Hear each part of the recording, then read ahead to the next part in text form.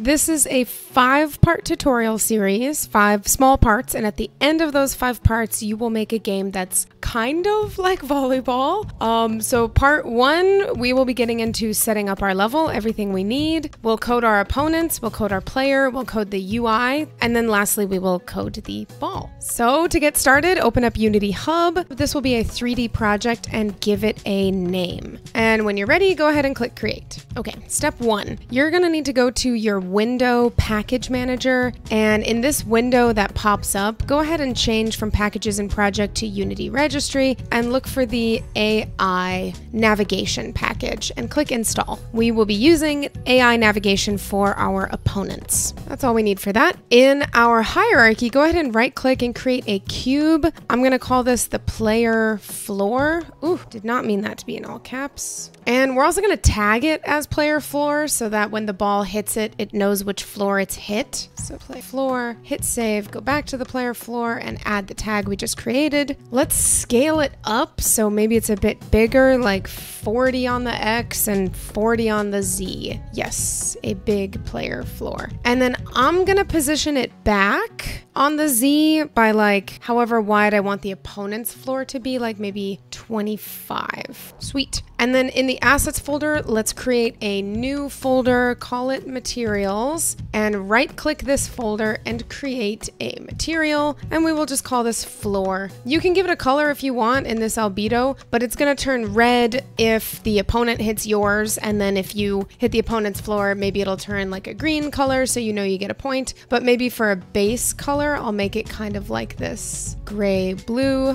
color. Sweet. Now let's make our opponent's floor. So go ahead and right click in the hierarchy, create a 3D object. That's a cube. I'm gonna call it opponent floor. Do the same thing. Let's add a tag, click the plus sign, call it opponent floor. Go back to the floor and tag it with the tag you just made. Let's scale it up. On the X, it's gonna be 40, and maybe on the Z, it's gonna be smaller. Maybe they don't need as much room. Yeah, they get like half the volleyball court. I mean, it's up to you. You could give them a bigger volleyball court, but this seems stacked in my, like I said, it's kind of like volleyball. It's not actually volleyball. Okay, let's give it a component that is a nav mesh surface. There it is. So that this square back here will be a surface that our opponents can walk on. Go ahead and mark it as static up at the top. And then down here in the nav mesh surface, go ahead and click bake. Ooh, why did it bake the whole thing? Yikes. The player floor is not a nav mesh. This one is though. Huh. Do I have to like move it off a little? Clear, bake. Weird. All right, well, hit bake on it. I don't know why it's the whole 2 floors. That's not great. We only want the opponents to be able to be on the back floors. See if we can't figure that out later. And let's add the floor material to the opponent's floor as well. Cool. In the demo that I made, there was like another back floor that was just back here that we could add a person to only be in the back. This is not the best way to do this, but it will work. So you can create another 3D cube, and I'm gonna call it like back opponent floor. And this cube will also be 40 on the X, but maybe it's like 2 on the Z. Why is it all the way down there? There we go. And maybe we'll position it to be like -6.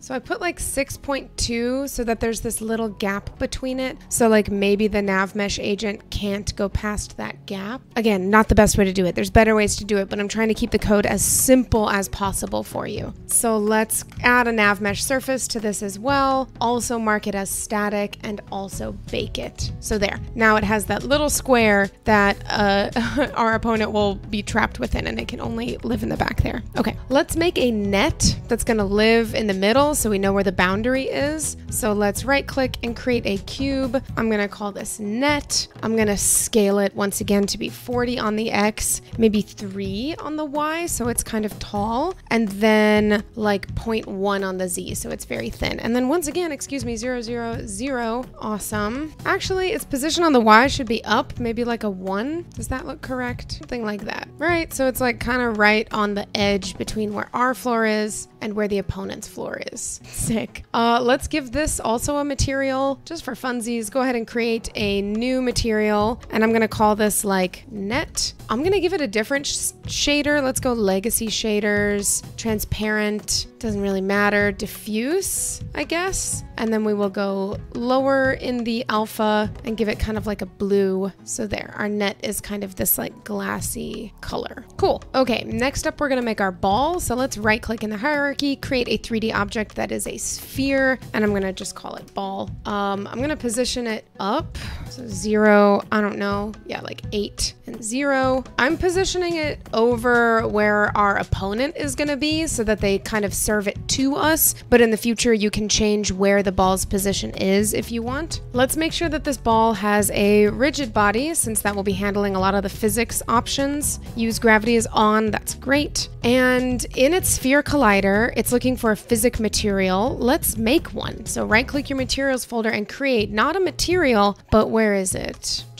Physic material down here. Bam. And I'm gonna call this ball. And on this, let's set our friction to 0, our static friction to 0, and the bounciness to be like 0.8 maybe. I'm also gonna set the bounce combine to be maximum. You can play around with these values once we actually get to it. So this ball, if I add this physic material in, there we go. And now if you just hit play, it should fall and bounce. Beautiful. Cool. And see how it like slowly bounces and eventually it will stop.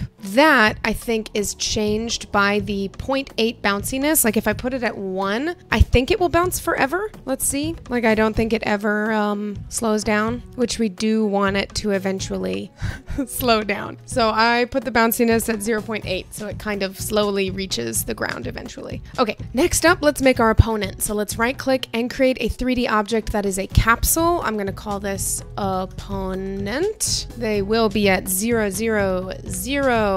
There we go. Maybe actually a little bit up. But you do want to make sure that this opponent here is touching the nav mesh. That's the blue floor. If they're hovering above it, you might get an error and it won't walk around. So make sure it's kind of intersecting the floor a little bit. Sweet. Go ahead and actually give it the nav mesh agent component. You can give it a faster speed if you want, like 6. That's like how fast it's going to chase after the ball. And lastly, let's tag it. Let's give it a tag. We're going to add a new tag, call it opponent, and back on the opponent, give it a tag, opponent. Sweet. I'm going to duplicate this guy, right click duplicate, and grab the blue handle and place him back in the back area. And I will call this guy back opponent. Everything else can be the same tag, same everything. Okay, sweet. Our opponents are in place. Let's go ahead and create our player. So we're going to right click, create a 3D object that's also going to be a capsule. I'm going to call it player. Let's tag it as player, which already exists as a tag. And then the position will probably be like 0, I don't know, 2 on the Y. And let's drag him into our area, like -13, something like this. Cool. That looks about right. I know I'm giving myself a lot of area to run. It's important. This player does need a character controller component. That's how we're going to make it move around. And also go ahead and take the main camera here and child it to the player, since this will be a first-person controller kind of game. So this is what our camera is seeing, and what I'd like is for you to position the camera where you want. For me, it's going to be a little bit above the player and like behind it, and then maybe like rotated down, like what, 30? Yeah, something like that. Yeah, so like as I'm moving around, I'm seeing it as my player. And then the other thing that you might want to do, this field of view is set at 60, which is great. In testing, it was like a little bit hard to see what's going on. So I increased the field of view to be something like 75. If you increase it too much, the whole world gets warped and it's horrible. So just increased a little bit. It kind of gives like a fisheye effect though, so you may or may not like it. Okay, and that's our player setup. Now let's set up our UI. So our UI is all of our elements on the screen. So let's start with a UI image, and I'm gonna call this crosshair. Let's set it to be in the middle of our screen, and I'm gonna set it to be small, like, I don't know, 10 by 10. Yep, and you can give it a color. I think I'll color mine like a purple. This is where you're gonna be aiming, this little square here, while you like move and click around so that you know where you're aiming when you're trying to hit the volleyball. Now there is a canvas here, which is great. On your canvas, go to the scale mode and set it to be scaling with screen size, so that as your screen, depending on what screen you're making this or playing this on, your UI elements stay the same size. Now let's right click the canvas and create a UI Text Mesh Pro. And this opens up a little window here, and you're gonna wanna click both buttons, import the essentials and the examples and extras. When that's done, you can just close that window. This TMP object that we just made is going to be the player score. And for the text input area, you can say like your score 0. In this little widget up in the corner here, hold down Option Shift and click the bottom corner, and that's going to justify the text to the bottom. It's a little bit hard to see because of the color that it is, so you can also change the color of it to be like whatever. I will make mine like a purple so you can actually like see it. I'm also going to disable wrapping and align it this way to the right. There we go. And we can also give it like a little bit of padding, like maybe -20 on the X, so it's like off that edge. Sweet. Go ahead and right click and duplicate this. Let's call this opponent score. And this one in this little widget, hold Option Shift and justify it to the top. The X padding, we can give it 20 on the X, justify it to the left. You can change their color if you want. Maybe it'll be more of like a red. And then I'm gonna put their score. Sweet. I also kind of want to push it off of the top a little bit.